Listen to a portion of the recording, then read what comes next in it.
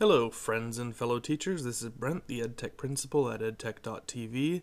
Today we're going to take a quick look at simple screencasting with Jing. So what you're going to do is you're going to open up your browser. This could be Mac or PC, and you're going to go look for Jing. That's Jing from TechSmith. So we're going to go right here and open up their website. And you're going to go click on their free download. This is a totally free application. Pretty amazing actually, and just click on the free download.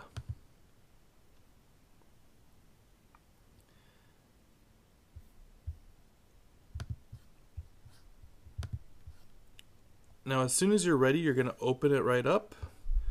Make sure that you read all of this word by word and hit agree. Now Jing will let you have the opportunity to auto install or drag it into your applications. You can do whichever one you like. I prefer doing it manually, but that's up to you.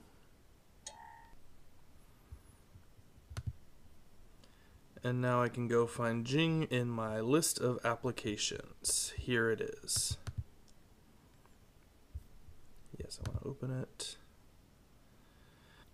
Now Jing is really easy to use. You can watch the videos on how to do it, and that's what I'm going to show you how to do right here. So all you do is you click on Get Started, create an account.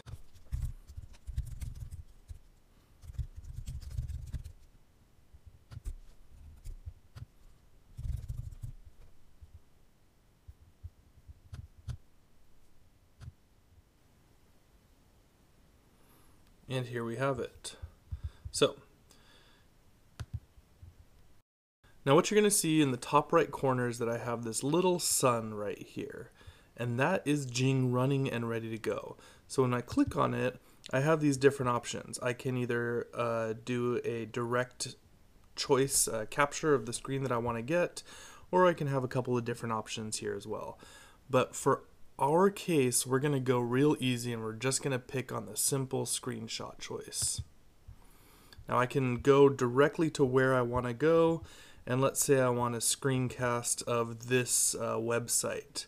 I don't even have to choose exactly where I want to. I can just click on the whole thing, and then you can see down here at the bottom it gives me these different options. I can either capture an image, that's if I want to make a screenshot, and email an image of this page directly to someone. I can capture a video, that's what we're talking about today, where I can walk someone through a video course. I can also redo my selection, and I can cancel, of course. Now what I'm going to do is I'm going to cancel this because I want to show you something a little bit more education appropriate on how to use it.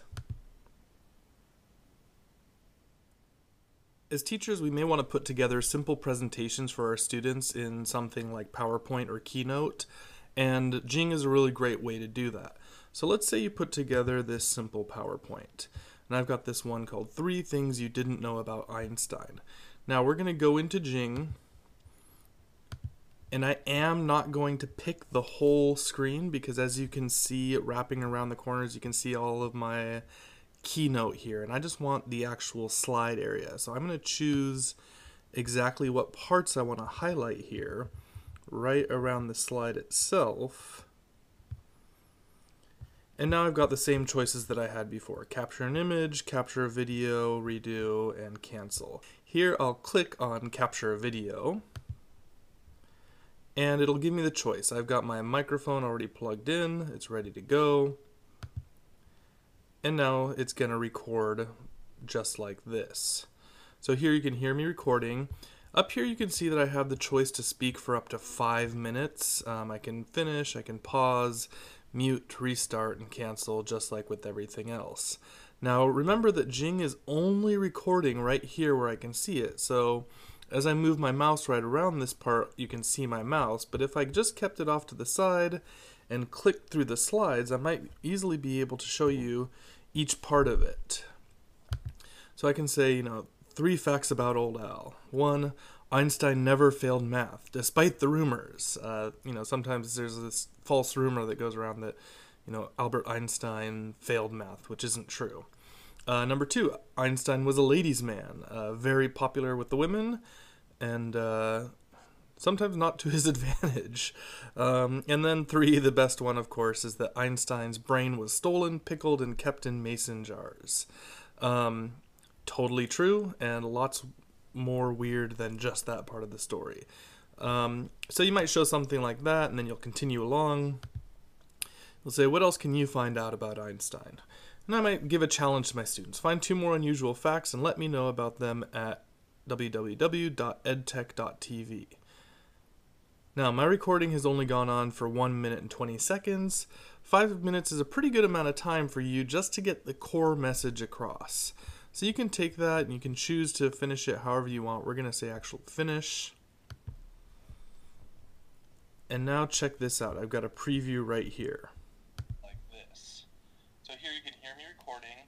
Up here you can see that I have the choice to speak for up to 5 minutes. I can finish, I can pause, mute, restart, and cancel, just like with everything else. Okay, so you can see how well Jing works. Now I have instant options to share via Jing's website, which is Screencast.com.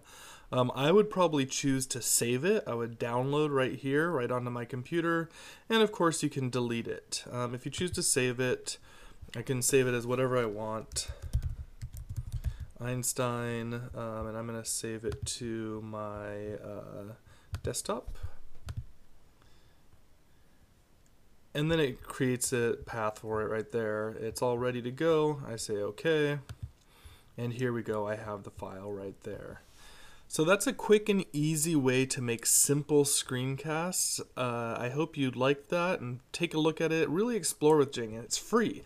There's no reason not to go look at it. You can see and think about all the possibilities that you can do in your classroom. If you're interested in possibly flipping your classroom, Jing might be a great way to get started with that. If you find this useful, please like the video. As always, right here as it says, let me know if you do know more about Einstein. Let me know at www.edtech.tv. Of course, you can always follow me on Twitter, Facebook, and everywhere you like to be. Thanks you guys so much, and I will see you next time. Take care.